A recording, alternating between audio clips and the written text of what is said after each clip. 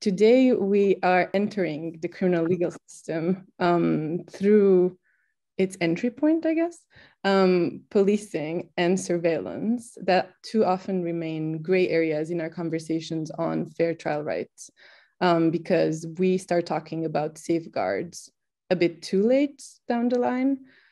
So today we're going to try to remedy that. And by we, I mean these incredible panelists that are going to introduce themselves in a second. But first, let me do a little overview of what I believe we're going to talk about today.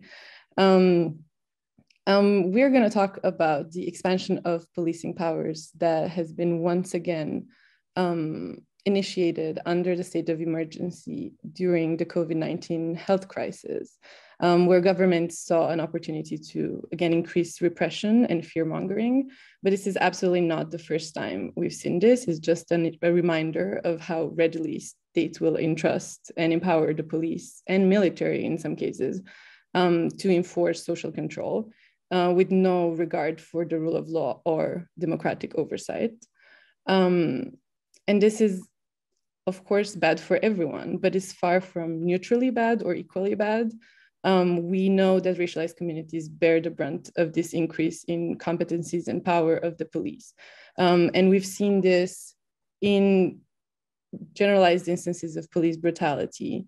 We've seen this with the disproportionate policing of Roma neighborhoods during the pandemic, for instance. We've seen this in previous increases in police power directly targeted at migrant communities, at Muslim communities. And a lot of people who are much more intelligent than me talk about an infrastructure of racialized suspicion that is also facilitated by increasing reliance on technology and surveillance and automated decision-making that replicate this bias that exists in the police and in a system that continues being in denial about it. So the idea behind this panel today is to discuss how can we resist an ever-expanding system based on state power that is embedded in structural racism, and how can justice really be achieved if this is the gateway to the system. So now, joining me in this conversation that is complex, we see Ojaku being like, I hope we can talk about it. I would like to invite each of you. So we have Ojaku Nabuzo from INAR. We have Noura El-Bakhlul from CAGE. We have Griff Ferris from Fair Trials. And we have Chloé Barthélemy from EDRI. And I personally dislike when other people introduce me. So I thought I'd give you 30 seconds to introduce yourselves. And maybe just to set the mood, tell us what brings you into this work, or where do you draw hope for the work that you're doing? And maybe I can start so that not to go. So I'm Ioana. I feel like I did not say my name since the beginning of this, which is, I'm Ioana. I work at Fair Trials. And injustice gets me really, really furious. And that's my motivation when I wake up in the morning to do what I do. Voila. Who wants to go next?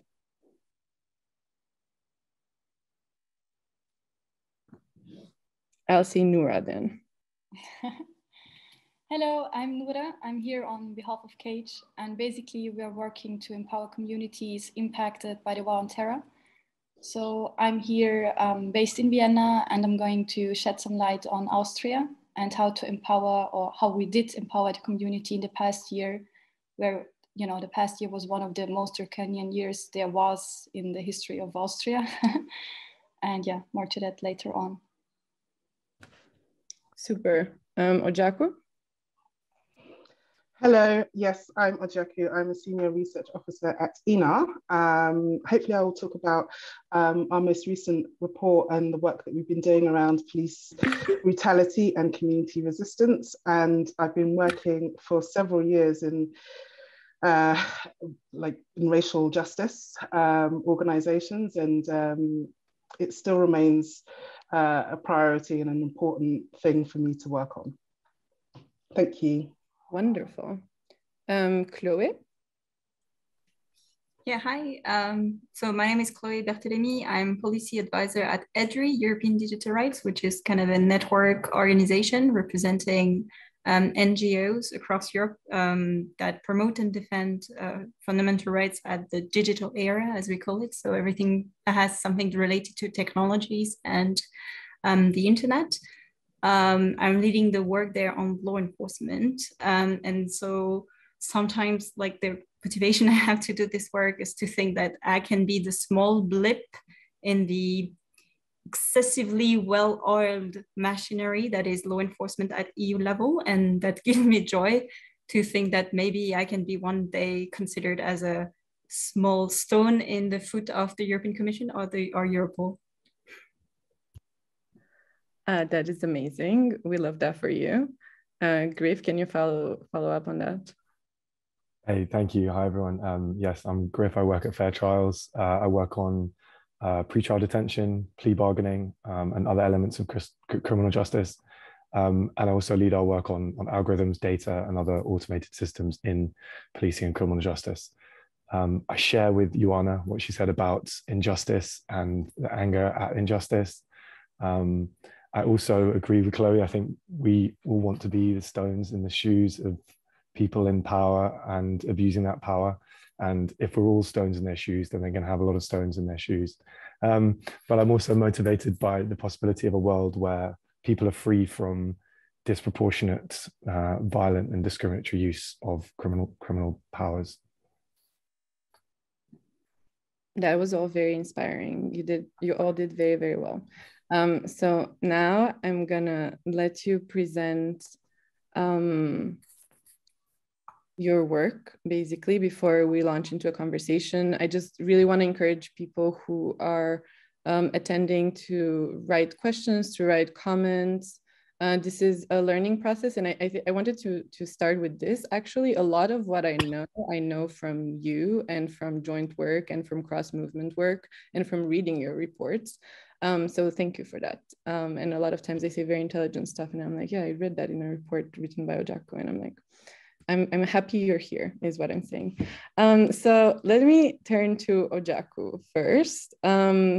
Let's set the scene. We're talking a lot about police brutality, about police violence, about why this expansion of policing powers is extremely dangerous, especially for racialized communities. And to put this in perspective a little, we've all, I think, been made more aware of what's going on with the murder of George Floyd in the United States and ensuring Black Lives Matter protests.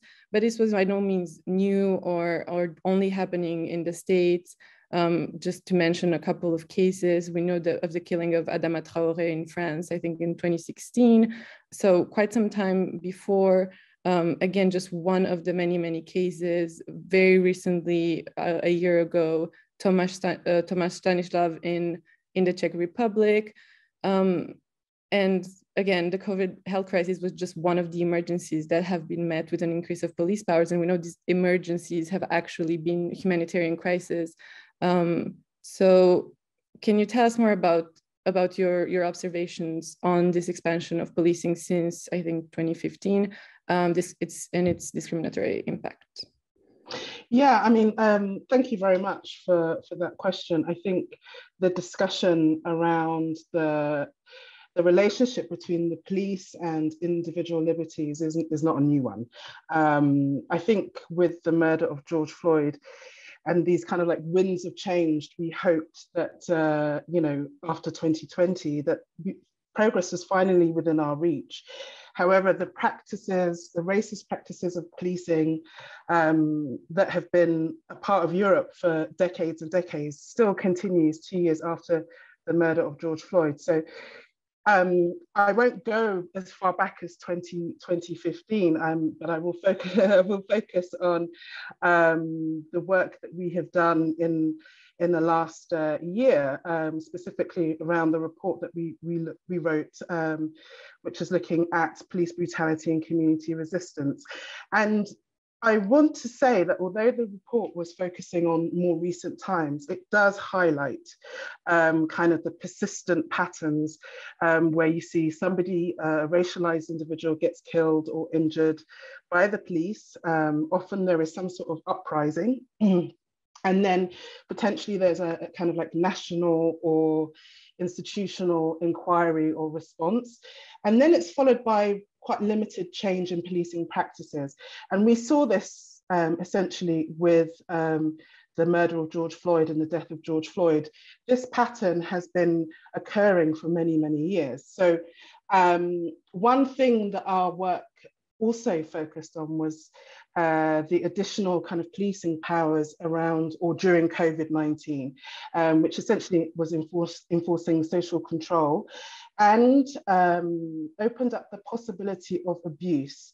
So in 2020, we saw further criminalization of freedom of movement, homelessness, informal work, protest, filming of police officers, just being in public spaces, criminalization of migration, of course, and support to migrants. And what we have found is that racialized communities were significantly impacted by the pandemic and all of these extension of policing powers. And it's essentially these patterns, these racist patterns of policing that continue every single year or for whatever crisis occurs. And I think it's incredibly contradictory during the COVID pandemic that we saw so many disproportionate policing and also harmful policing when you look to the police to protect society and hopefully help support public health. But we saw during COVID-19 that this was not the case. One of the, some of the data that we found, particularly in France, saw that during the first 45 days of lockdown, there were 6 times more deaths in custody than the time before then. So this really highlights that contradictory kind of policing practice around public safety. And I think it will be really important over the next years or so to see to what extent those emergency laws have been completely removed, or if they have been some way kind of integrated into those legal structures and systems.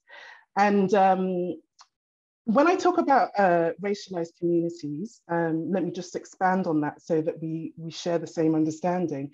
Essentially, racialization is a process that is very complex, but it's a process in which groups come to be designated as a particular race, and on that basis, they're subject to differential and unequal treatment. And you can see how this racialization process really occurs in policing and law enforcement. And it's this process which is really essentially the root of structural bias in law enforcement. And we understand that the police have a great level of discretionary power that allows them to kind of enforce certain laws, which may allow them to justify violence and racist practices. But it's important to understand that those practices and that policing operates with a common set of norms that part of a broader structure that sees the dehumanization of racialized groups in a variety of ways.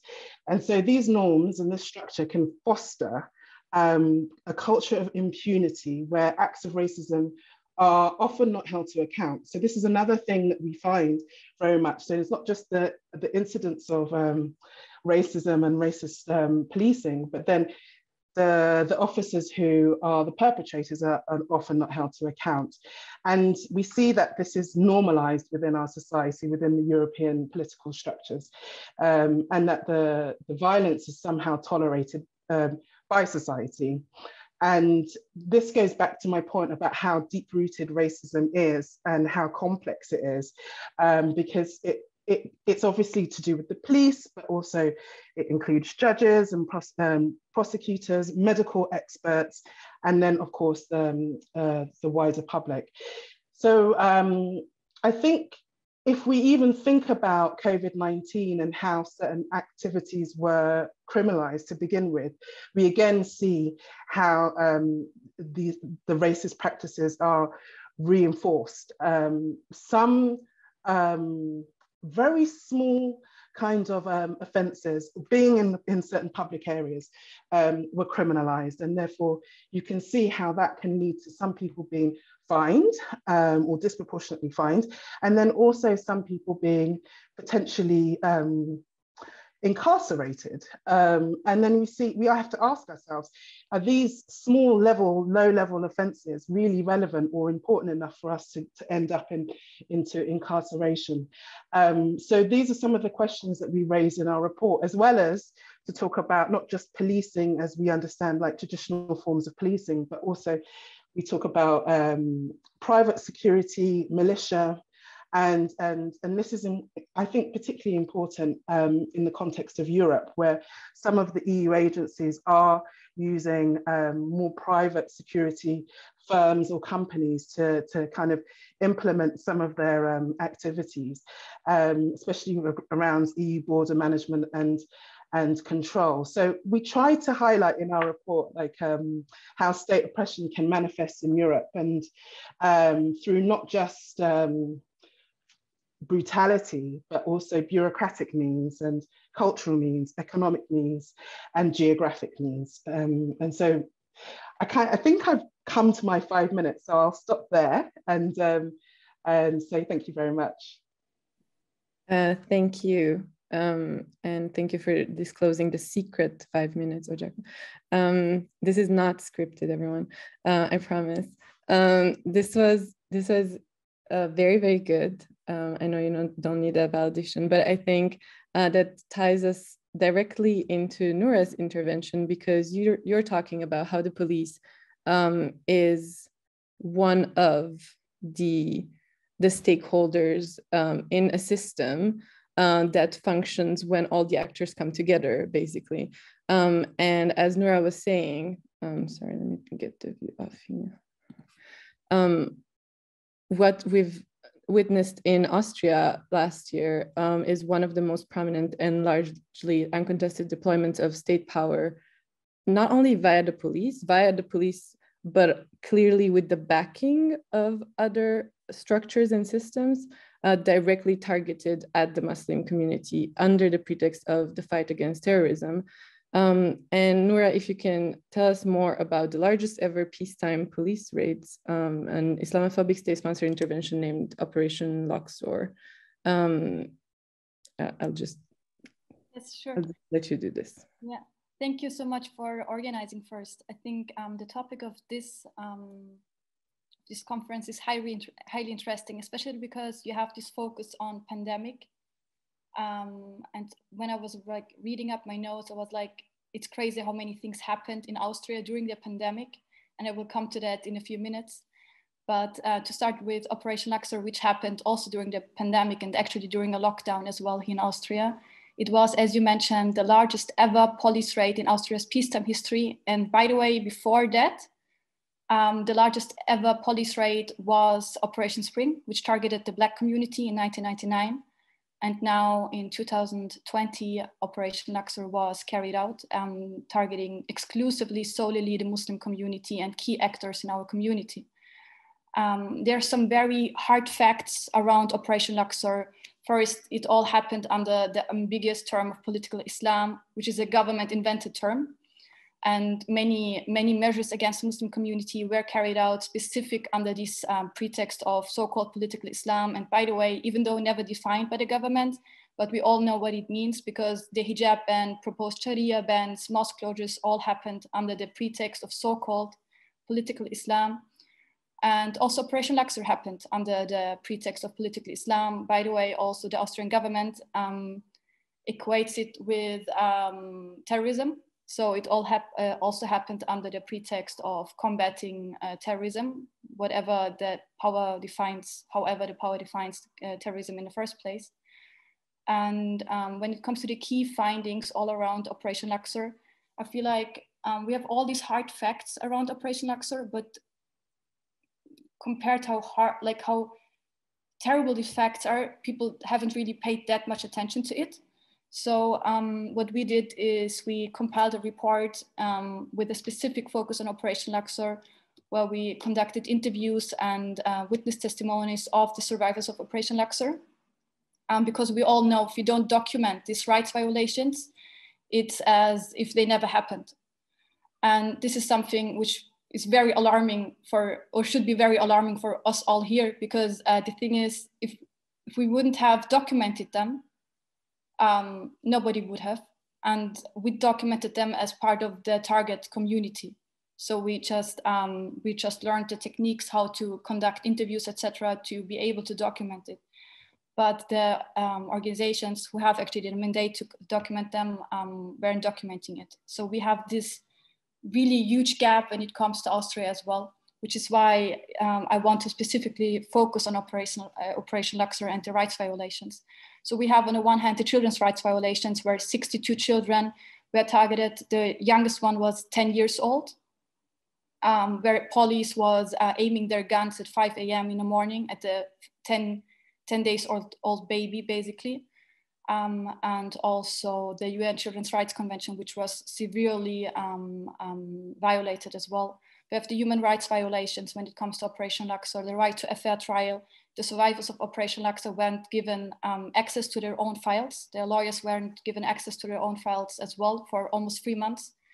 The presumption of innocence, where the media played a key role in that as well, just basically spreading fake news and acting as a speaker's phone of the government.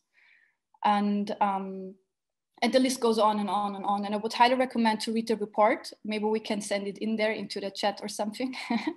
There you can also read up all the witness testimonies. We also I interviewed a teenage girl actually who also told her story. So this is something we have been working on as well. We are empowering the community here in Austria and the survivors of Operation Luxor to tell the stories, to put them on stage. And this is what we ask also other NGOs to do, to also listen to the directly impacted and survivors of the so dramatic and draconian measures we are talking about all right now. And so now having, hopefully a little bit of an overview of Operation Luxor and how bad it was, I can come to how it actually happened, because obviously Operation Luxor and the rights violations I just mentioned are the result of institutional Islamophobia. So basically Islamophobic actors were given the power position to act on their Islamophobia. And you were mentioning before, Iona, suspicion, because whole Operation Luxor is based on suspicion. There's not even one evidence so that people could be sued. Everything is based on suspicion. Now the status quo is that allegations have already been dropped, but the rights violations are still there. So what we have also experienced when it comes to surveillance, because the survivors were observed for 1.5 years, phone calls, everything, it was declared as unlawful like 2 months ago or something, but this right violation is still here and there's no accountability whatsoever. So the police who basically invaded and terrorized Muslim families have experienced no accountability till now, but also the government officials, right? And the Islamophobic actors who sit in an own documentation center, state-led and state-financed documentation center. And this is now, I want to come to that, how actually Operation Luxor could happen. So we have to understand that this is the result of Islamophobia and institutional Islamophobia. Otherwise, this couldn't have happened. And also including the children's rights violations we're talking about right now. So basically what the governing party was doing, or the ÖVP party / Kurz party, now it's not Kurz party anymore because Kurz had to resign, the former chancellor, because it was revealed that he was manipulating public opinion. So he had to resign. So you can see how bad it is in Austria right now. So basically what he was doing, or what his party is doing, is establishing institutions like the Documentation Center Against Political Islam. And again, this Documentation Center Against Political Islam was established during a pandemic, a few months before Operation Luxor, where they are basically officially saying they're monitoring us here in Austria as Muslims and surveilling us here in Austria and listing us here in Austria. So also other projects include the Islam Map, where 600 organizations, Muslim marked organizations, were published in an own address, even including private addresses and etc. So this documentation center was established during a pandemic. It is state-led, state-financed, and very, famous Islamophobic actors are sitting in there, writing studies, spreading fake science and literally fake studies, including, the kindergarten study, Operation Luxor was based on the study these Islamophobic actors were putting together, and on these grounds, Operation Luxor was carried out basically, right?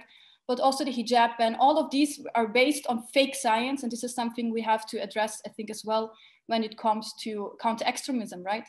This all includes fake science. Also, Operation Luxor includes fake science, but also the hijab ban, the kindergarten study, all of that, Muslims are constructed as a social problem, or are made responsible for social problems.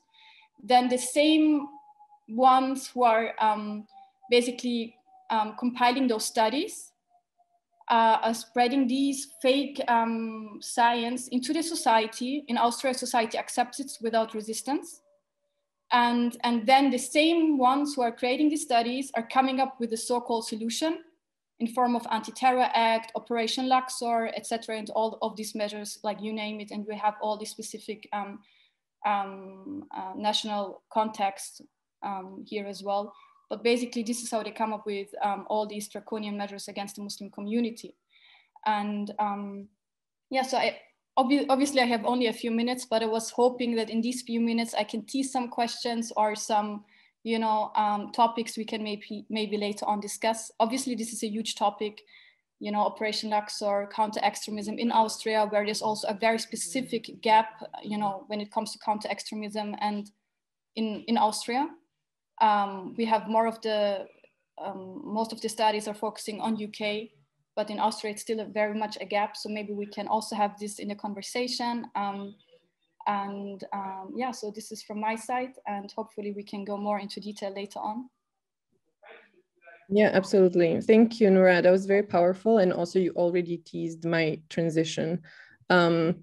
For those who have studied the agenda day and night, as I know many of our attendees have, you will be noticing that we have a panelist missing, and this is Erika Farkas from the Hungarian Helsinki Committee, who was going to talk about the military gaining policing powers. So even beyond policing, the military, under the pretext of emergency powers, gaining absolute powers to enter people's houses, etc., etc. And I think this ties into what Noura has just mentioned about law violations and what Ojaku was hinting towards, with like provisions put in law under emergency powers that don't really have a sunset clause, and like they never really disappear, they just stay there forever.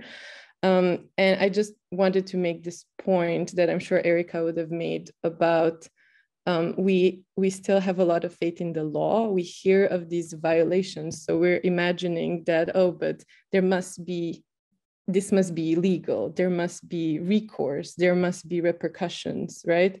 There's a lot of this, I think, this perception. I know we have a lot of lawyers in the room, and I don't want to disillusion you at all, that legal instruments exist, they will be applied, the system will function and will, in a way, redress harm.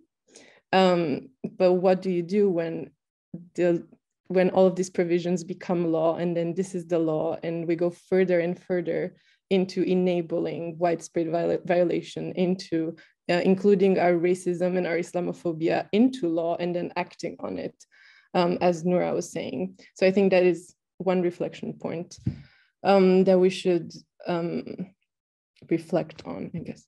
I'm speaking English, ladies and gentlemen, and non-binary people. So moving on to technology, and to, I know, Ojaku, I see you, same. So we're talking about policing and criminal justice that are evolving, expanding, including in scale, and that is also happening due to the increasing use of technology. And as I understand it, technology is created by humans and replicates these biases that we've been talking about up until now. So one area of great concern is how will we run these programs that actually, and how much more harm exponentially will they do just by replicating human bias. And one of these some of these concerns are around the use of artificial intelligence in predictive policing models. And I had to read this off a paper, but now Griff will explain what this means, how this bias is replicated, and why, again, it poses a danger of exacerbating inequality. Thank you. Thanks, Joanna. So we've heard so far from Ojaku and Nora a fair bit about how police and policing in Europe has worked recently. Specific cases of what's gone on, incidents that have happened, groups and individuals and groups who have been targeted, and what is going on with predictive policing is all of that information, all of the data on the individuals and groups that are targeted, that have been targeted historically. That information is used by police and other criminal justice authorities to make predictions about who is going to commit crime in the future. So the police use their reports on who they've arrested, where they've had reports of crimes, the areas where they have traditionally policed. They use all of this information to try and make predictions about who's going to commit crime in future, where crime is going to be committed in future. And they use everything from very basic data analysis to more advanced algorithms. And sometimes it's referred to as artificial intelligence. It's a grand and fancy term that more often than not means a form of advanced algorithm. And what they're ultimately doing is, yes, using historical data, information from the past, to make predictions about the future. And this is all based on the idea that if you have information about people, about how people from specific social groups or from certain backgrounds, how they behave, you can predict how an individual from that group or with a similar background may behave in future.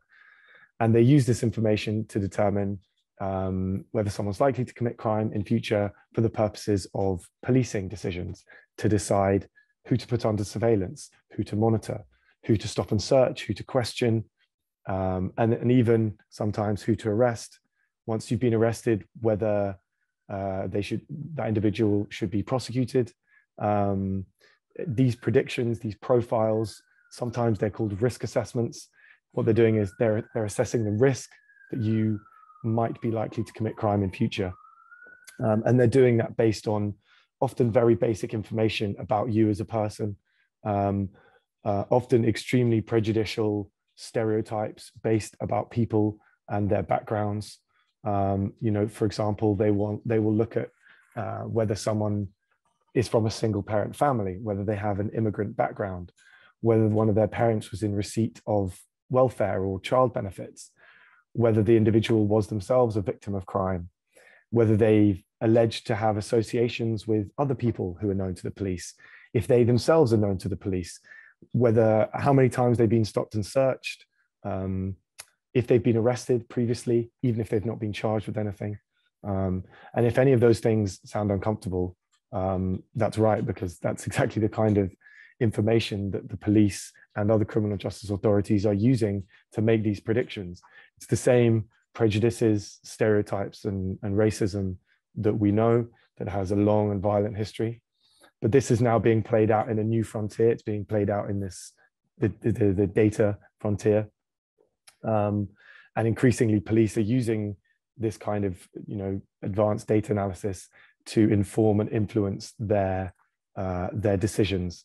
So as I said, to decide who to put under surveillance, who to stop and search, arrest, and also these other criminal justice decisions, prosecution, pretrial detention, and even sentencing and probation decisions. So for example, in the Netherlands, and this is drawing on our research that we did over the last year and a half and published last year into the use of these systems in Europe. An example, in the Netherlands, police worked with social services to profile young men as to whether they're likely to commit crime or not in the future. And this was based on whether they had previously been monitored by police. So if they had previously had contact with the police, that would inform their risk, even if they hadn't been arrested. It included whether they'd been arrested, even if they hadn't been charged or convicted, whether even that they'd been in care, whether they'd been absent from school, if they'd changed school, whether they'd been a victim of domestic violence. These were all factors, that were used to determine whether someone's likely to commit crime in future. In the UK, another system, predictive system, was used to profile people to decide whether people should be prosecuted or not. And it was using credit scores to inform these profiles and predictions. Across Europe, and we had examples in our report from Germany, from Italy, the Netherlands, the UK. Police use systems to predict where crime will take place, often using police data and sometimes even uncorroborated police intelligence or crime reports. So using that as the basis, it may be no surprise to you that one of the major issues with these systems is how they replicate bias, racism, and institutional and structural prejudices. As many of you will be aware, police in European countries and criminal justice systems in European countries and in countries around the world, they target racialized and marginalized groups. In Europe, Black people, Roma, people in poverty are massively overrepresented in those who are policed and who are subject to criminal justice processes. And so as a result of that, they are heavily overrepresented in the data, in the information which police are using as part of these predictive systems. And that's the data that's used to populate these systems, upon which these systems make these predictions. So unsurprisingly, the outcomes from these systems are as racist and in other ways biased as the police and criminal justice authorities that use them.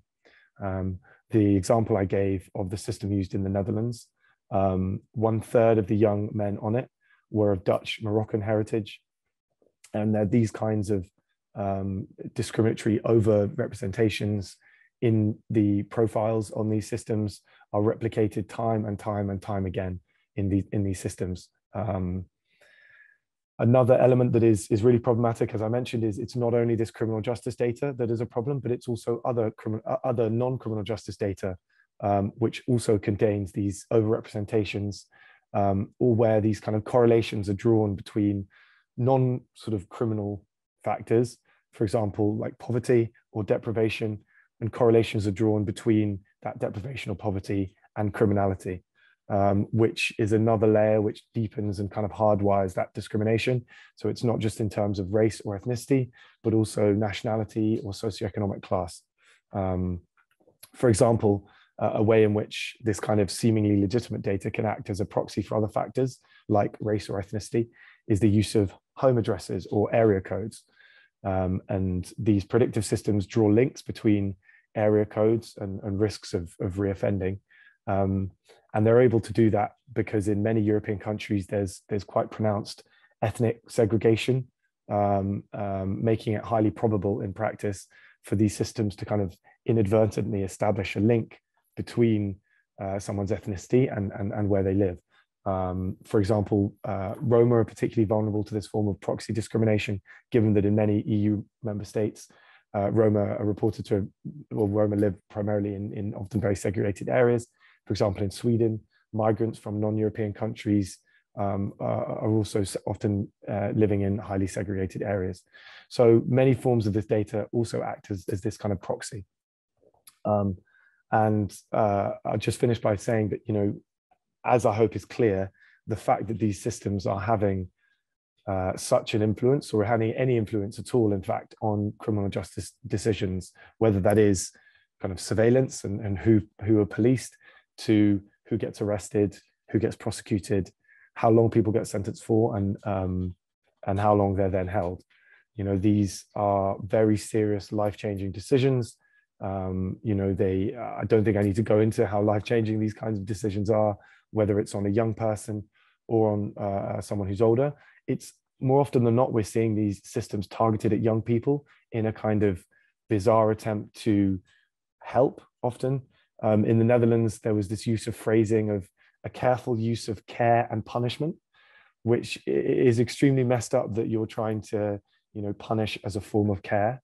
And that's something which I think, gets touched upon in this conception of policing, and how it's often seen as some form of help.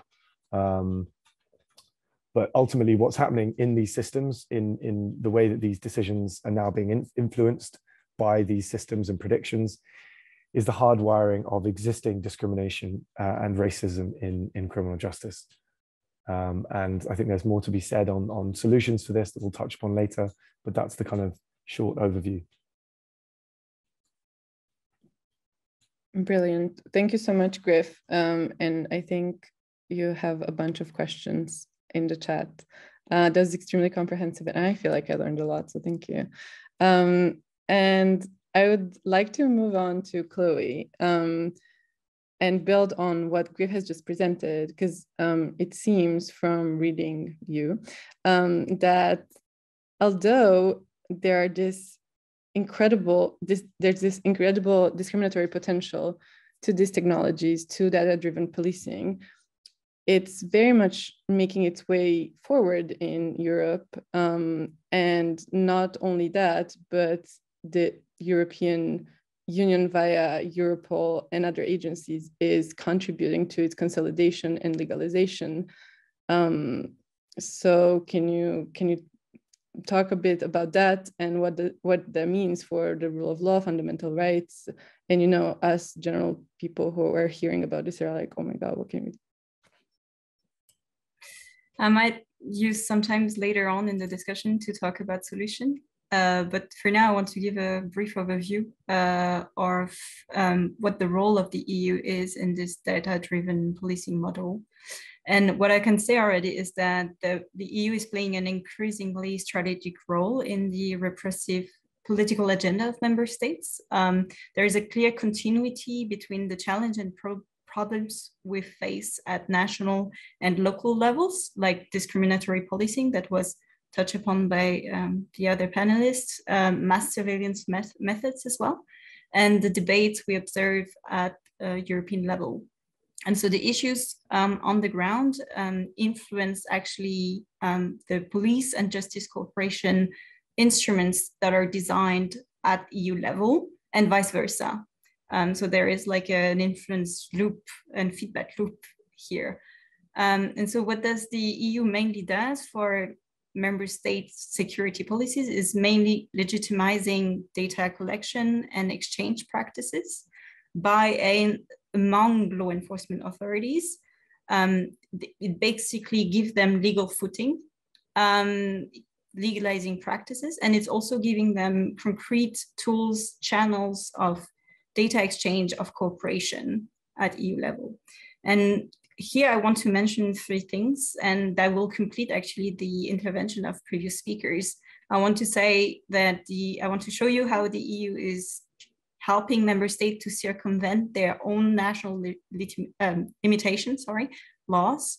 I want to show you how the EU is increasingly a law enforcement force in itself, on its own, gaining more and more powers. And then lastly, I want to show you how maybe completing what Griff has explained on predictive policing, how the EU is contributing to making predictive policing like the new norm in policing in general in Europe.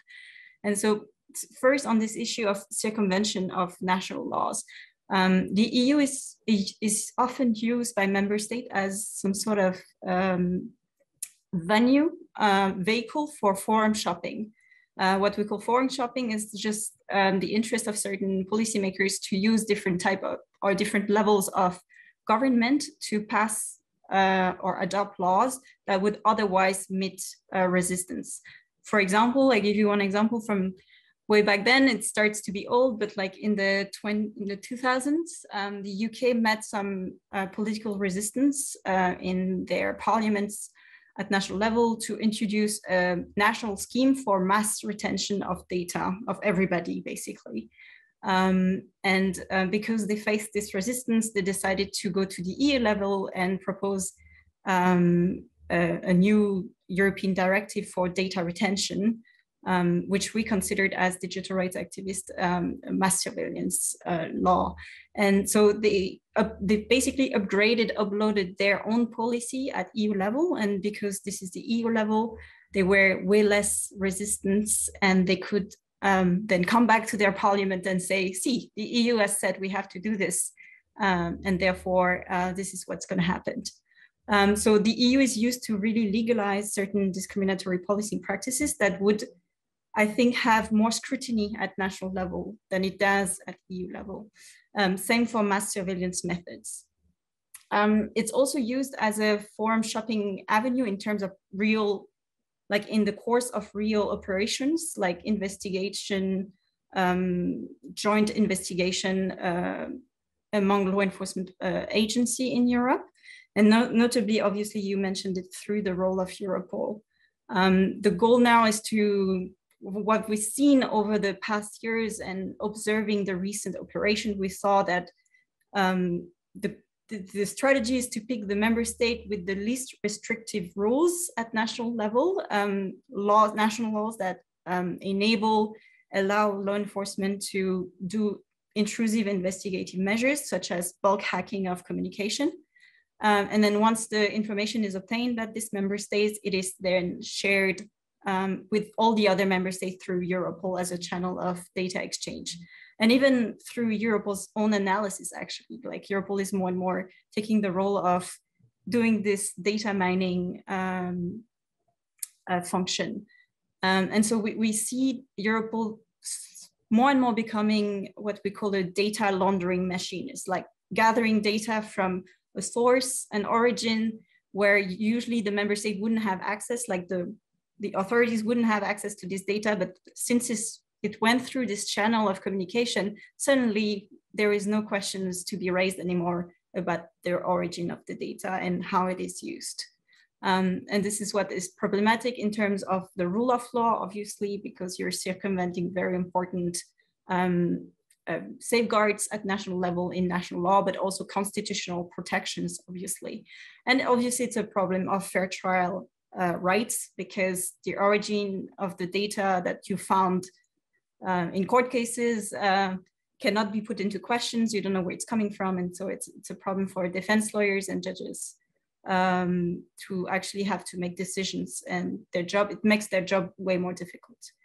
On the EU becoming its own law enforcement force, I want to mention the fact that I think the most exemplary thing is the creation of EPO, so the European Public Prosecutor Office, which is its own role in investigating, prosecuting, bringing to judgment crimes affecting the financial interest of the EU, but also obviously Europol and Frontex. So the agencies of the European Union, they're getting way more powers over the years along the course of the revision of their own mandate. They are becoming more autonomous in what they're doing. So initially, when they were created, those agencies were completely depending on national law enforcement or even national border management agencies. More and more, they get their own staff, they get their own budget, they get their own function, and they can decide to initiate action when they want or not. And so, for example, the reform of Europol, which is ongoing currently at EU level and will be soon voted upon, gives the agency the power to request data directly from a large range of private actors, including online platforms, telecom companies, banks, financial institution, international organization, and so forth and so on. Before, it was not possible at all. And even now, it is restricted to specific cases. It is a first foot in the doorstep for Europol in the future reform to be able to actually investigate about someone, request data about a certain person. So it's extremely problematic for fundamental rights from that perspective and from the rule of law, because in the treaties, Europol doesn't have any executive powers. So we don't have built at the EU system the same kind of oversight mechanism you see at national level that ensures that the check and balance system is functioning well. And we can completely agree actually about how it is highly dysfunctioning actually at national level. But at EU level, we work with nothing, nada, zero. We have no judicial oversight or like barely. And we have very weak oversight mechanism in place that are not really like independent, if you ask my opinion. So there is no kind of even the spanner is not even existing to put in the works, so to say. And so this is something that is taken more and more advantage of. There's more cooperation agreements being concluded between EU agencies to exchange data, to collect data on behalf of each other. you can look at the agreements between Frontex and Europol that evolved along like throughout the 2010s, with a wider set of information exchanged across the years, or even like joint operation where Frontex and Europol on both on the ground collecting data.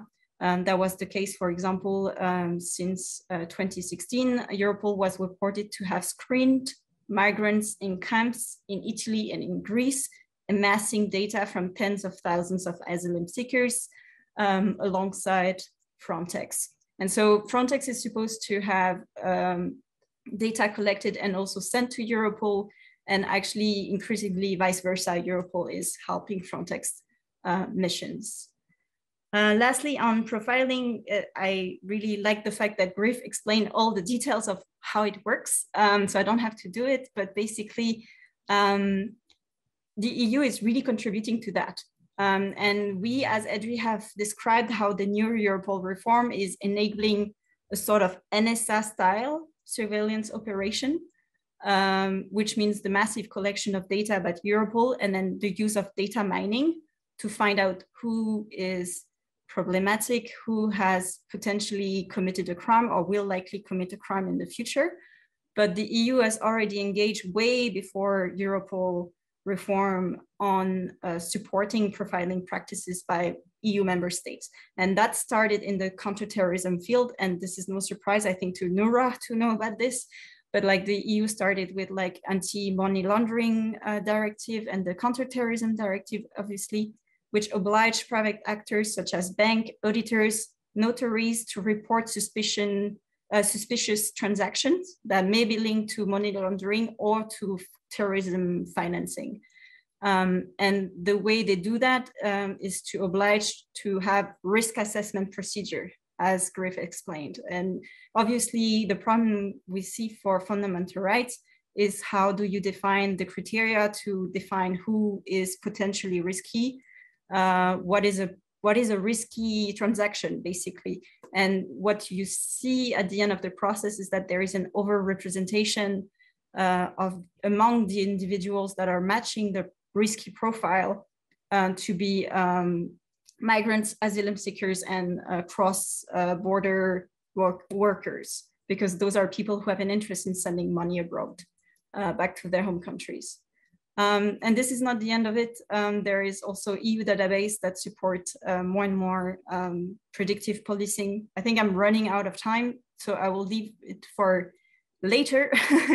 And there's so much to say. I mean, the entire EU security agenda has boomed in the last year, but I'm happy to take questions. Thank you. Thanks so much, Chloe. And yes, I feel like we could all talk endlessly about this. Hence why we're gonna keep all of us here and have a conversation touching on the points that you've all raised that I think paint a very clear and frightening picture. And just to start it off, but please feel free to unmute yourself when you feel like it and just jump in. Like, let's make this a bit informal. And I'll encourage, again, people attending to write questions down, and we'll take a second to look at those too. One thing that I've been thinking while you were all talking is this overarching theme of data, and how, on the one hand, we are increasingly being met with there's no data, or we cannot collect data, or color blindness in Europe, that reinforce the denial of policymakers and beyond. On the other hand, no, on the same hand, actually, evidence, Ojako was talking about stories that come up. It's nearly impossible not to see actual stories of suffering, and there's a whole discussion around that too, but it's very hard to not know that this is happening. And there's something to be said about what we believe as data and what we consider as evidence of racism, of structural racism in policing, in the criminal legal systems more widely. On the other hand, this data somehow comes up and makes the basis for programs that are incredibly racist So I just wanted to throw the word data out there and see if you had thoughts, comments, and if you wanna talk about community experiences and beyond, please.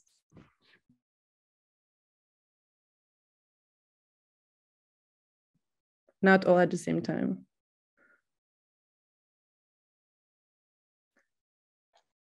I mean, I can maybe go first. Yes, please. I mean, I think it is a complicated discussion to have around data, because as we've heard from our previous speakers, that it's kind of like data collection and use of it by law enforcement and the exchange, sharing, all of this is problematic. But at the same time, organizations like ENAR are calling for equality data collection. But it's different. It's not the same. Equality data collection, which is what we advocate for, is to have data that allows us to see to what extent there is racial discrimination from institutions, and how we can address it, what policies could work, what policies don't work. And I think that it's very interesting that governments will decide not to collect some data and collect others. And it's a very political decision that they make.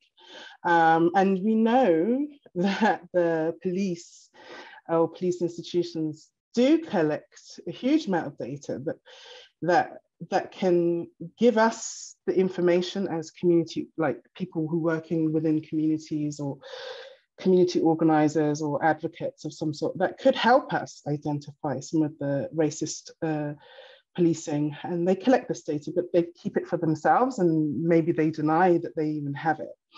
And I think we saw that in France, especially during COVID, that there was a huge amount of data collected, and you could start to see how they were targeting certain areas that had more post-colonial migrants or more diverse communities. And then there was freedom of information or request for that information from the police and from government institutions, so that communities could understand what was happening and have the evidence. So yeah, data is a complex issue. On the one hand, we do want it, but there are very particular frameworks or dimensions for how to have and collect data that doesn't infringe on our fundamental rights. And I guess that it would be quite easy to make that distinction if governments wanted to. But I will leave it there and let other colleagues jump in.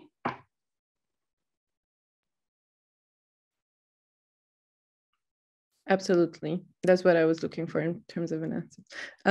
But also I wanted to ask Noura maybe to I know we talked about community resistance, community stories, how important those are in shaping narratives, but also how governments are trying to restrain the efforts of reaching communities, of civil society, shrinking space of Muslim civil society, working with these communities. So can you tell me a bit about that?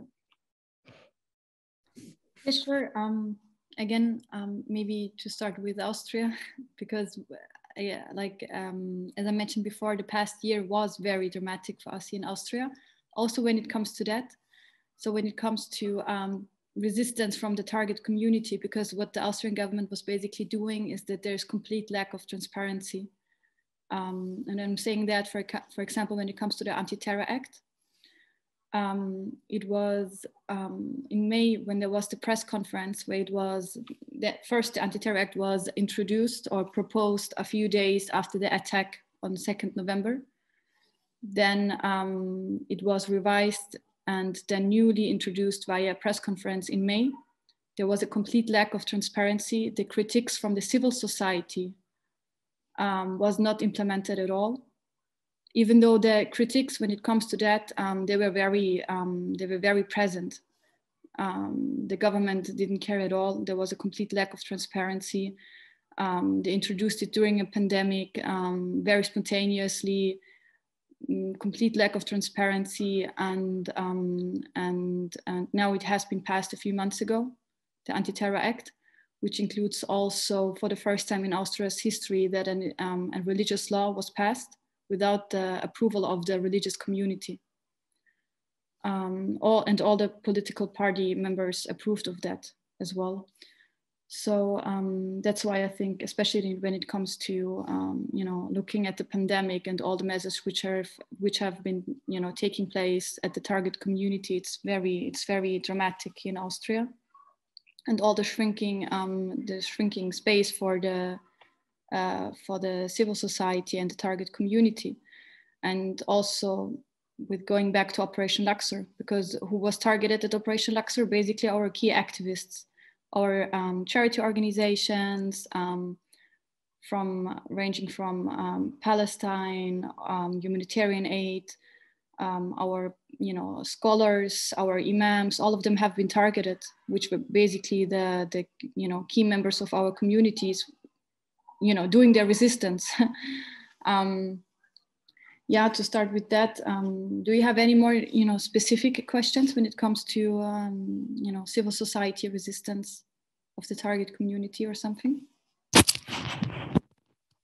No, I was just thinking of everything that's been happening in Austria, in France. I'm not sure those are the only examples, but in a way that basically shrunk the space for civil society. And what that also means in terms of oversight and accountability, because I feel like we've been talking about where could we turn, or we're a bit building on the solutions. And that's one of the key aspects, the fact that civil society does not have a space, and not even that is just completely criminalized in many places. Exactly, like it's criminalized, but also when it comes back to the police, right? So basically in Austria, we don't have a monitoring office for the police. So if you want to complain about the police, you go to the police to complain about the police. So this doesn't already look very good for us here in Austria. So yeah, that's also one thing. But when it comes to accountability, yeah, definitely. I mean, we also, like from the Muslim Response Initiative, we founded a few days or shortly after Operation Luxor, called ACT P, assisting communities traumatized by police. One thing we have been repeatedly, especially over the past half a year or something, said is that the state prosecutor basically is a very well-known racist. Still, he is handling the cases. Not all allegations have been dropped. So this is the circle we are in, right? So we are very well aware that the court right now is on our side, but we see that it can be very different when we look at France, where the court is backing up the government and power. Here in Austria, we deserve the privilege right now that the court is for us, but we are not relying on white men to have this moral understanding of this can change any day, which is why we have this focus on empowering the target community to tell their stories and to stand up for themselves, basically. Especially when we look at France right now, and we have talked about it, individually. I think we have, as a world consciousness, not really processed how bad it is in France, that there's literally a persecution going on.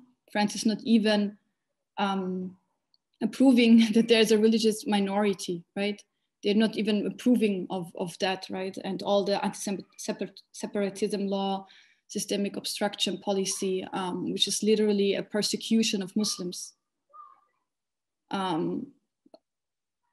mean, Austria is very much following the footsteps of France right now, and we see that also on the transnational level, that they're coming together and doing something, which is why I embrace, these conferences as well, where we are coming together as well, and see also what we can actually do about that, especially for the target community. But yeah, this is, and I mean, when it comes to the shrinking civil society space, obviously the pandemic was amplifying that as well. Also, when we had demonstrations here going on, 80 people showed up against the Anti-Terror Act. So we were very restricted in our movements as well, obviously, during the lockdown. And let's remember that Operation Luxor and Anti-Terror Act was introduced during the lockdown, and the police noted that. Like, if you look at into the police documents, they literally said that there was no resistance from civil society and from the target community, because they were even surprised how dead it is here in Austria, that literally nobody was doing something. So on the one hand, we have a very bad situation in France, where at least there's some awareness, even though we don't really have processed how bad it is. And in Austria, I feel like nobody's really paying that much attention to it anyways. And this is when you look at counter-extremism. There's not much research on it. So I think, especially in this circle, it would be good, just to start to spreading awareness and to do something and to start documenting and do whatever, the expertise you have to do something about it. If it's, the documentation center against political Islam and calling for the abolishment of that, is it, coming to the surveillance of it, because here in Austria, the Muslim civil society or community exclusively is exposed to the security apparatus, like no other religious community. No other religious community is exposed to this kind of working together with security intelligence, where our members have to meet up with them to basically prove, that everything is, all right. So I think, this is from my side what I hope for also from this panel. That there's a lot of hope also in what you're saying, and I really appreciate that, and we really appreciate having you here and having these discussions. I am a firm believer that we need to be having these discussions between movements much more often. So very grateful that you're all here. And I think one thing that you said that is really interesting is really, it comes back to what structural or systemic racism and bias really is. The fact that impacted communities by injustice cannot rely on the fact that today the courts in Austria, for instance, are denouncing Operation Luxor and the racist prosecutions, because there has been such a history of injustice that you never know whether the courts tomorrow will react the same way, whether laws will change, and then courts will uphold laws that are completely different. So I think it's really important to remember when we're talking about these issues that we are talking about the structural and the systemic, and this is such a pervasive issue. And I think it's, sorry, Chloe, please log back in. Yeah, sorry, just saw your message. And that, of course, plays into oversight, accountability, oversight by whom, accountability to whom. And I don't know, Griff, if you wanna take this one. I see that also in the chat, someone's asking, how do we get in a position where there's no checks and balances? I don't know if you have thoughts on this. Yeah, for sure. So like bring together a few things that have been said. I think first of all, there is, as Nura was saying, there is it's vital to document these rights violations. There's a need to highlight what's going on, whether that's the targeting of Muslims in Austria, or targeting of racialized and marginalized groups in many different ways across Europe. These experiences are not a monolith. They don't happen in the same way to everyone. And it's vital to document what's going on, and not just in terms of the kind of the broader data, because the statistics, that information, that only tells one side of the story.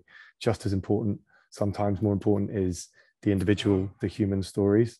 Each person has their own experience of injustice, racism, and sexism at the hands of authorities, and documenting what's happening, documenting those stories. That's part of, I think, of seeking accountability, but it's only a first step, because states have denied this kinds of structural prejudice for years. Even now, You know, states, they talk about police racism or sexism or Islamophobia, even when, you know, and there've been some particularly stark examples recently in the UK in terms of police sexism. But the authorities, they talk about them as individual cases or even individual forces. And it should be hard to deny when there's clear information, you know, when you've got the receipts, when you've got that information, like, and they've been caught red-handed, you know, data on, you know, particular groups being targeted again and again and again. In some European countries, that information is certainly lacking, and it does allow the states to say that there's no problem, you know, because that information isn't comprehensive. But we do also have to be aware that in many countries where that data is comprehensive, like in the US or the UK, it hasn't yet had a huge impact on those structural issues. So I don't want to downplay it. I think it is absolutely vital, is an element of kind of seeking that accountability, having that information, but it's not a solution in and of itself. It's only the first step to addressing that structural problem. And to touch on what was being said about kind of expanding the net of criminalization, just from my point of view on the way that new technologies and these systems are also contributing to that. It's no longer just that you have been caught or that it's been alleged that you've done a certain act and you've been unlucky enough to be targeted by the police in relation to that act, but it's now people who haven't even yet committed the act, but it's being predicted that they will be. So, you know, historic notions of suspicion, of criminality, historic notions of otherness, they're now being replayed out in these new technologies, and this type of constant suspicion, this constant surveillance, it is itself a kind of form of imprisonment. It's a prison of suspicion. You're a targeted group. You know, you just don't know any kind of representation of authority, whether police, criminal justice authorities. You know, they could be like that agent of suspicion.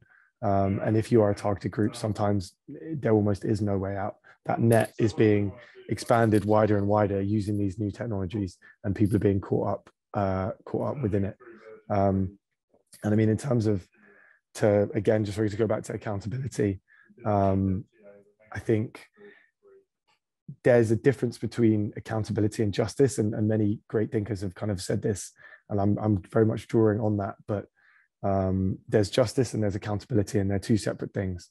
And justice is taking action to kind of address the wrongs that have been caused. Accountability is the first step of trying to get people to take responsibility. And often people have a hard enough job just getting accountability from those people in power, to get people, the police, criminal justice authorities, governments, to admit wrongdoing, to get the system to admit that wrongdoing. And so much energy and emotion and time is expended on just getting that accountability that people don't even necessarily get to that step of seeking justice, that much more systemic outcome. And true justice is more, it's about more than just a single verdict in a trial, in a single trial. It's about that systemic change, that systemic justice. So it's absolutely right to talk about accountability, to talk about oversight, but I think that's only, those are the first steps in getting to where we and many others want to be in that. I feel like I might have jumped the gun in terms of pushing us into that area, but I felt like I might as well say it while I was on the topic. Can I maybe add something in there? Also, when it comes to accountability, I think, and justice, solidarity is very important, because more often than not, these target individuals or communities, what they experience is that there's a complete lack of solidarity, even from NGOs who claim to fulfill this mandate to actually step in and show solidarity. So I think also for our community or the bubble we are in, it's very important to understand that there's like a mandate we have to fulfill, and in this sense to show the basic rules of solidarity for these individuals, and to do the work in our remit to show this solidarity in our in our case, or in the initiative we founded, we organize events, and we try to push back against this defamation claims or attempts of the government, and put these targeted individuals on stage and to tell the stories and empower them. But I'm sure like every specific NGO with their specific, expertise, they can do something to show solidarity in their own context, if that makes sense. Especially because there is a lack when it comes to just, strong solidarity. So if you target individuals or communities, they will very often tell you that they felt completely alone, even though there are so many NGOs who work in this field, right? Just to add something in there. Those are both incredibly important interventions, and thank you for that. And I think maybe let's move in that direction, because I also see the time passing. So I don't want to ask you for solutions necessarily, but I want to ask your thoughts on how we move forward, or access for change, given everything that we've been hearing in this panel.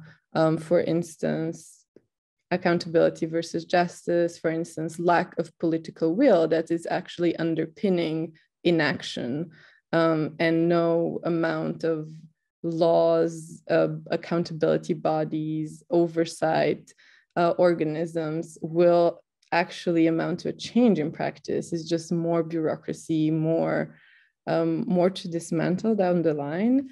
In a way, I also see a question in the chat from Claim Alliance. I think I lost it, about Europol, and how instead of, wouldn't it be more productive to advocate for divesting and defunding Europol than for an independent oversight body? And I think that doesn't just apply to Europol.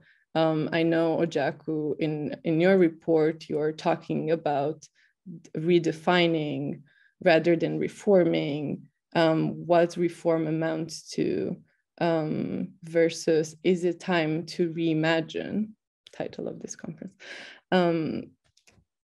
Maybe each of you can take a turn and talk about the way forward, if possible.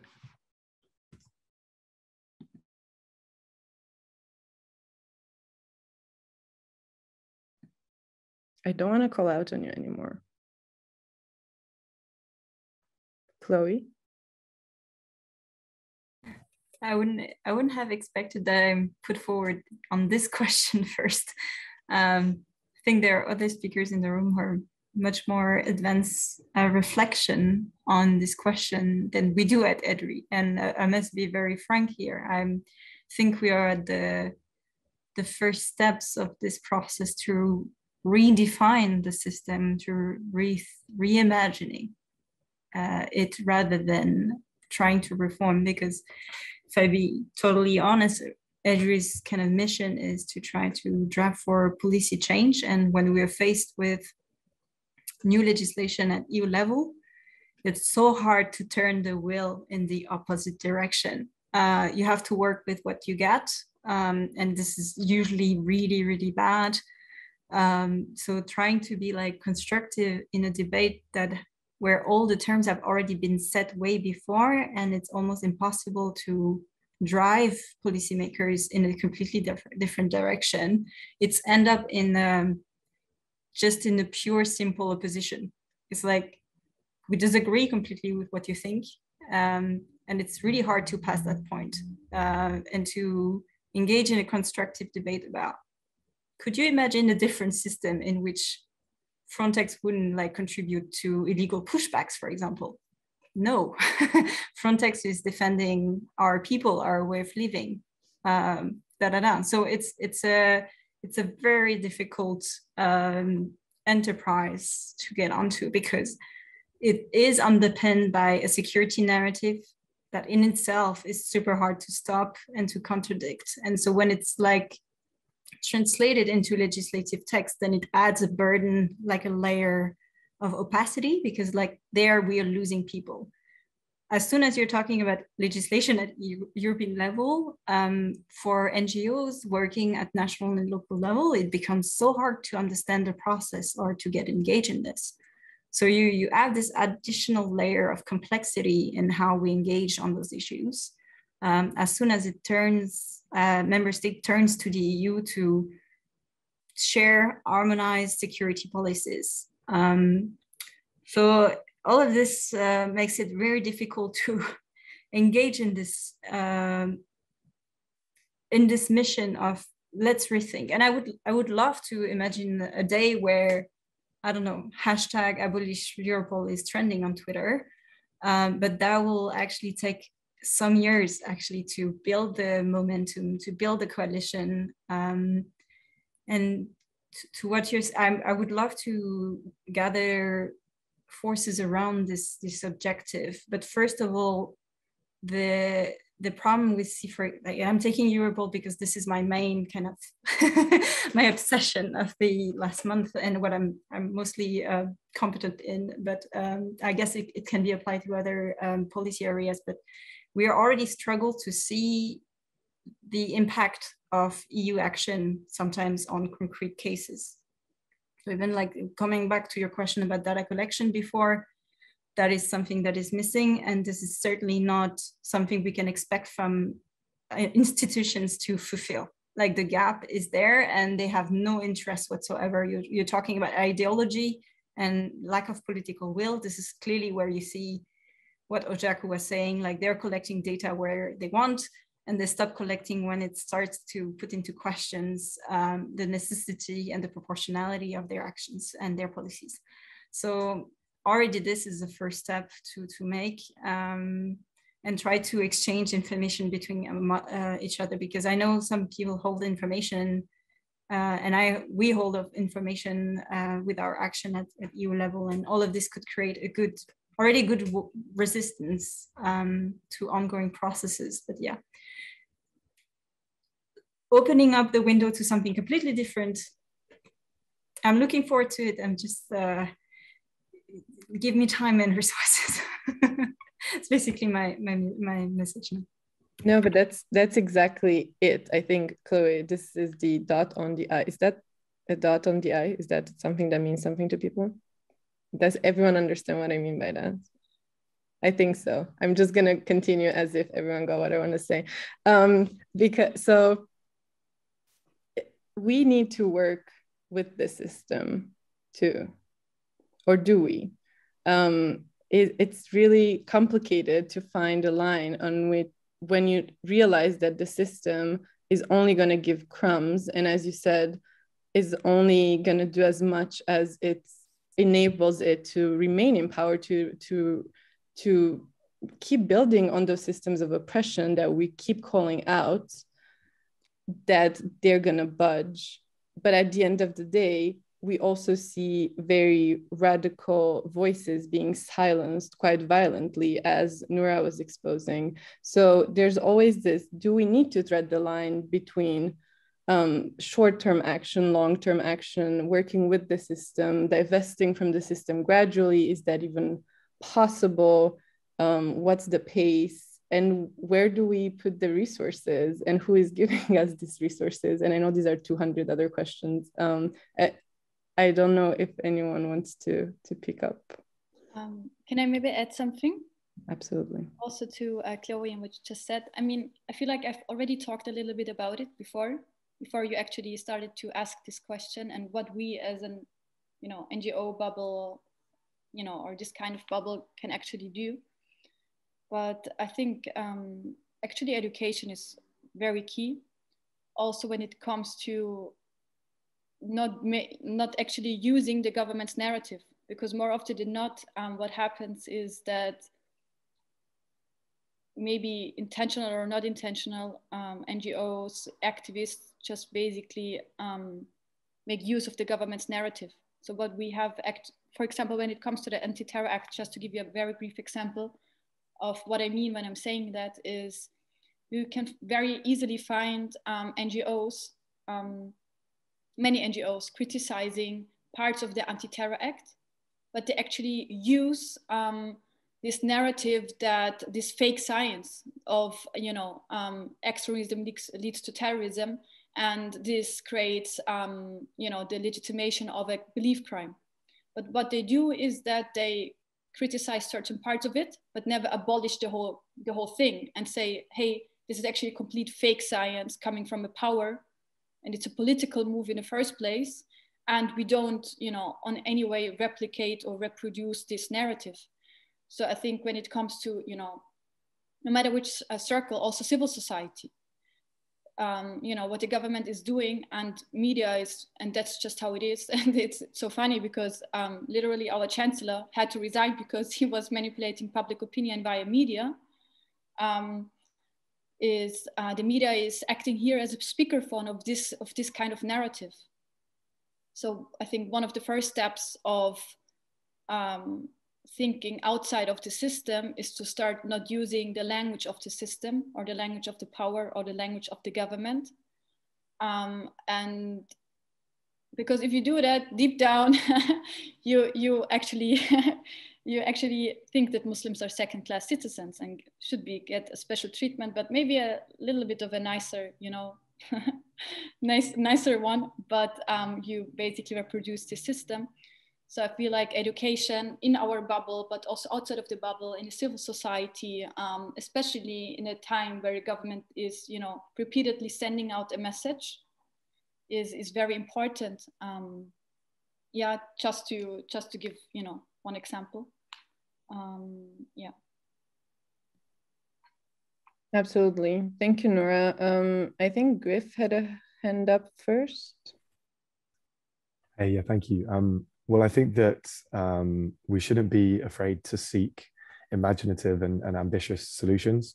And that should include, you know, questioning whether the systems we have in place and the institutions that we have in place operating those systems, are they right for us? You know, it's up to us as a society to decide whether they're right for us.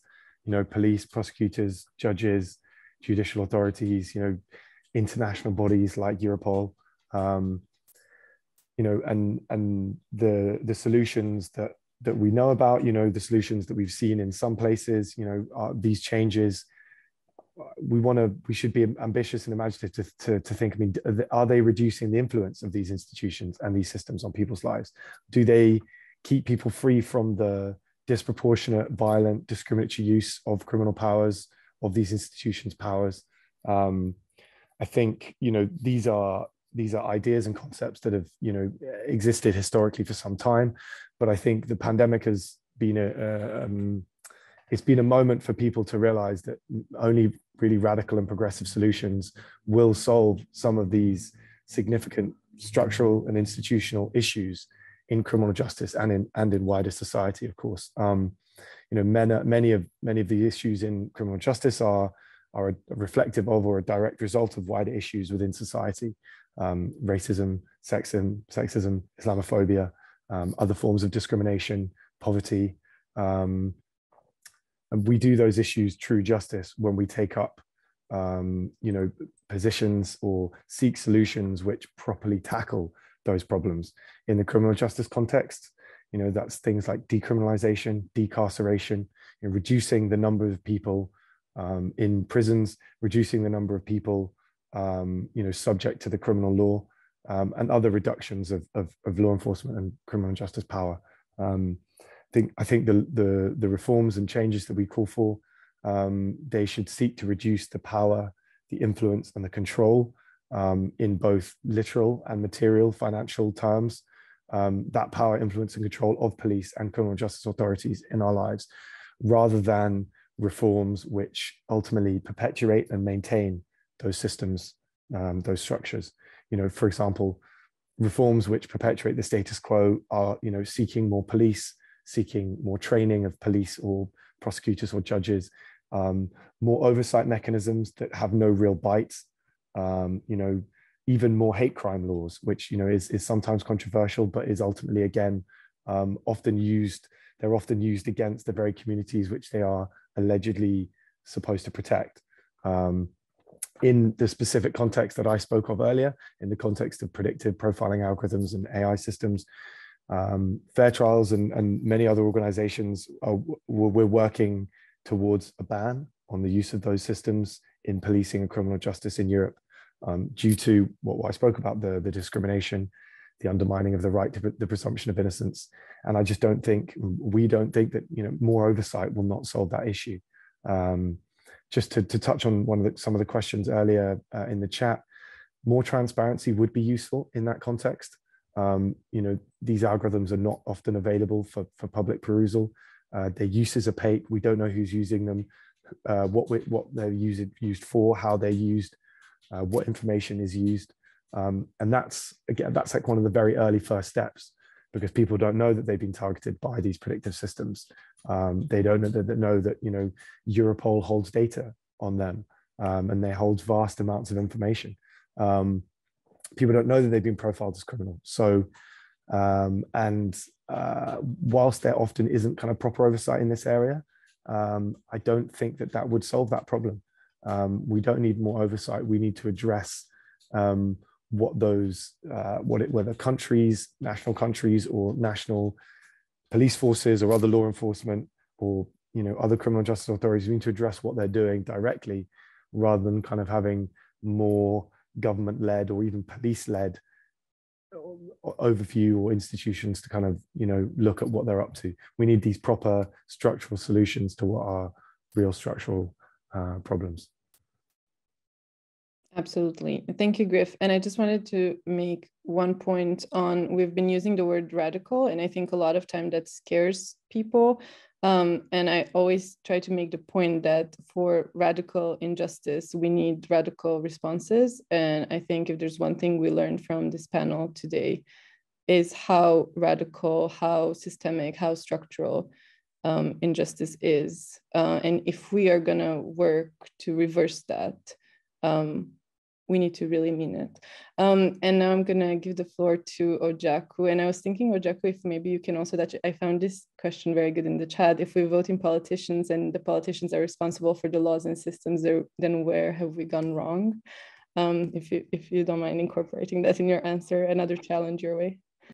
Okay, I will try. I wanted to say really first of all, I completely agree with what Griff was saying. Many of his ideas and proposals of solutions are correct from my perspective. I think we do need many approaches, like thinking about abolition. We need to think about that, and what does that mean, and what does that look like? We need to think about transformative justice. We need to think about divesting, defunding certain institutions, decriminalization. All of these things are really kind of important and critical to addressing the problems that we see. We can't just tinker and reform certain aspects of policing that will result in more fairer practices. We've tried that over decades and decades and decades, and it's not resulted in what we want. I mean, things like increasing the diversity of the police, community policing, early warning systems for problem officers, developing standards, codes of ethics, training, body cams, civilian oversight bodies. All of these are reforms that we've seen proposed, introduced in many different places. And I'm not to say that they have no good effects at all, but their effects are very limited. And you see that so we have to think of some alternative, maybe radical, maybe not so radical solutions. And I think that I find working in an EU organization, I find that I become quite cynical now, thinking about how to address these issues, because Chloe's absolutely right. There is such a kind of like, I don't know, there's such a kind of agenda that is so powerful, that is taking us in a certain way. And then how do we stop that? How do we slow it down? How do we turn it around? And it's very, very difficult, I think, at an EU level. And I think one of the things that we must do is, I think everybody must do, is look back to the communities, go back to the communities and ask where we can decide what does safety look like to us? What do we need our communities in order to live kind of like safe lives? And how do we then kind of like allocate the budget accordingly? It becomes very difficult when you have this kind of like huge EU kind of agenda. But I still think that you have to go back to the local communities, and that's where the decisions about budgets and how to divest from certain things needs to happen, and how you can put more money in areas like mental health or I don't know, just services for the communities rather than policing communities. So I think that really needs to happen. And I see, I think from Nicoletta, there was a question about the Race Equality Directive. And yes, they are looking and hoping to extend the scope.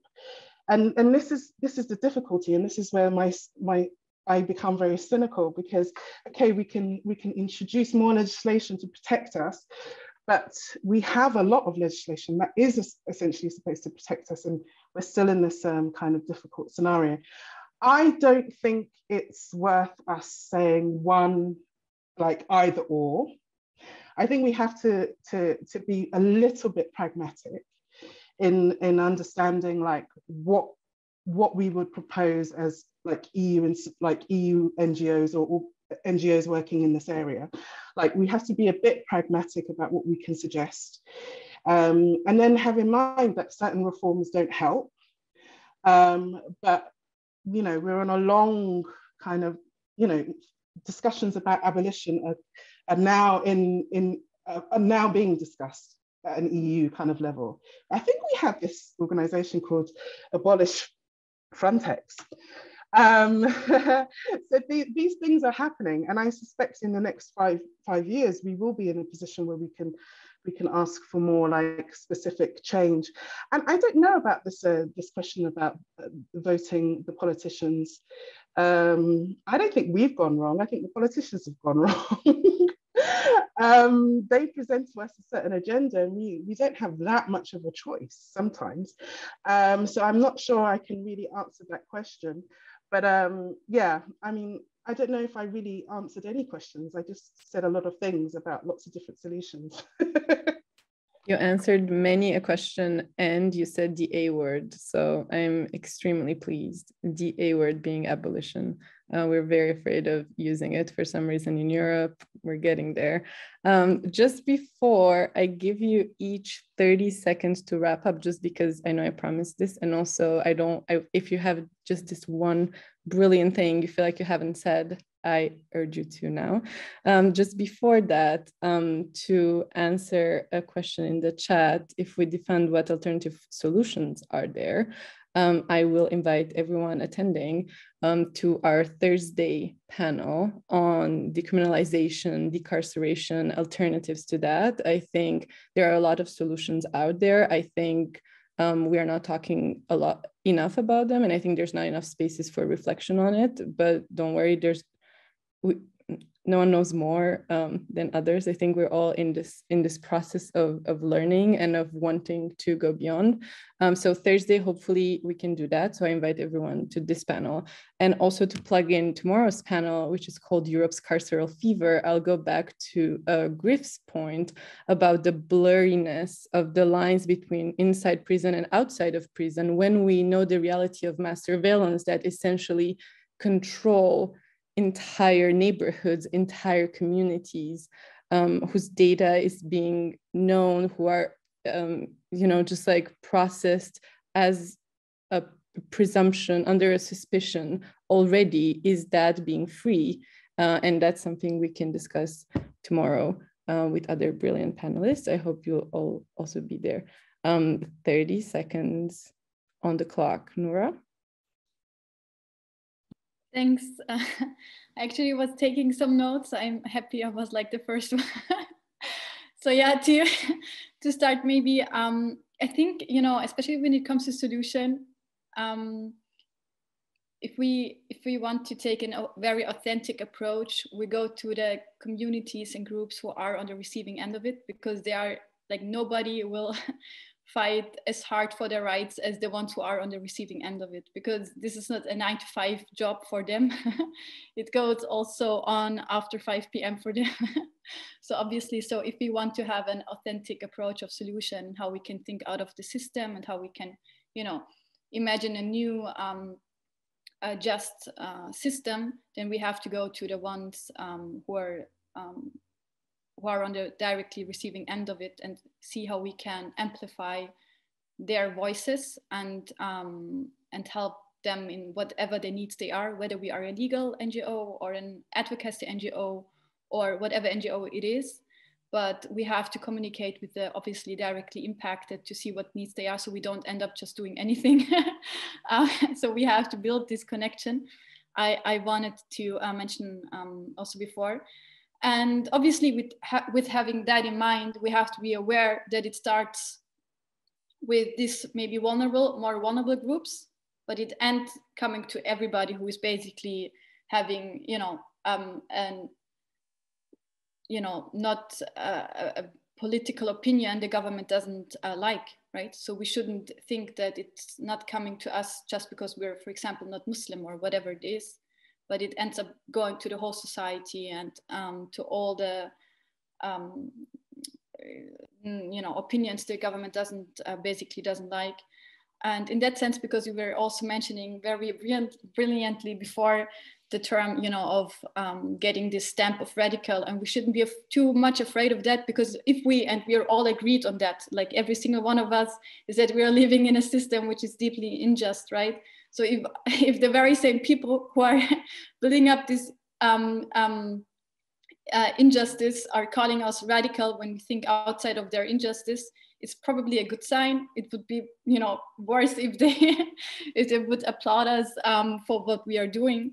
So in that sense, keeping in mind that we have, we are living in a society where power is basically oppressing communities, being called radical or being a threat to this unjust system is a good sign, and we should be happy about that and not the opposite. But obviously this is part of what I was mentioning before. I know my 30 seconds are not really, but coming to an end, but that's why I'm, was highlighting that we shouldn't reproduce one step of, creating a new, system or thinking outside of the system is really not to use the government or the power narrative and language on any kind, because very often unintentional it happens that, and you were talking about that before, Griff, how we so often call up for certain reforms, and you mentioned before, I think you mentioned before that sometimes they do have good impact, but the worst thing we can do is unintentional, just reproduce a system and legitimize this system. And this is what happens if we call for reform, because then we say we are okay with the whole thing. It's just some dust in it, which we don't like. And then Iona, coming back to you, when you talk about abolishment, obviously this is abolishment, right? If you don't talk about some reforms, but if you start thinking outside of the box and outside of the system, and it starts with, using the same language, because what the system is doing is selling us a specific narrative. Everybody unintentionally even believes in civil society. So this education of in our bubble and outside in civil society is very key to build a new more just society. And that's absolutely it. Thank you, Nora. Chloe, 30 seconds, but the real ones. I don't have a lot of things wise to say, but if I want to use my 30 seconds well, I would say that I'm more than happy that this conversation is engaged on abolitionism. We need to invest time in finding these alternative views, in thinking about other solutions that actually tackle the problem and not just play with the terms that were set by people with very different agendas. illustrate maybe the task that is in front of us, I just want to mention, to end up with an anecdote. I was talking to a policymaker or somebody from the institutions on Europol, and I was playing my very reformist role of Edry, like, oh, let me try to bring you some solutions that could work and could be implemented directly in the legislation you're talking about now. I was saying, like, why not build oversight body that is just composed of citizens and mostly people coming from marginalized communities, from racialized communities that are mostly impacted by Europol's work. And the person looked at me and said, this is such a radical idea. And I was like, okay, but that's level 101. You haven't even heard me on the rest yet. So yeah, that's just to illustrate what is ahead of us. And sorry for having this pessimist outlook, but this is just to be pragmatic, as Ojaku said. That is perfect. Thank you, Chloe. Ojaku, 15 seconds, please. I'm just hoping. No, that's fine actually, because I think I said most of what I wanted to say around solutions anyway. I think the only thing that I would add is to follow the money. The money is the critical thing here. Like, if we stop increasing the budgets of all of these policing institutions, that would be one like massive help. And stop investing money in prisons, incarceration, all of these sorts of things. That would help. And then if we use that money somewhere else to reinvest into society, we would be much better off. And it's actually it can be quite a reasonable thing to advocate for, is like no more increasing of budgets. Very concise, perfect. Thank you so much, Ojaku. Griff? Thanks. I mean, I think I'd just reiterate something I said before, which is that we really shouldn't be afraid to seek those imaginative and ambitious solutions.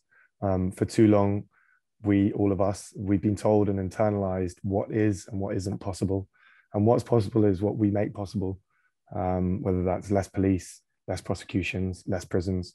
And that involves, not criminalizing people for society's problems, not criminalizing people for poverty, for homelessness, for mental health problems, and other such things. And instead of criminalization, more help, more assistance, and a more humane and dignified response to what are ultimately the ills of society. So what's possible is what we make possible.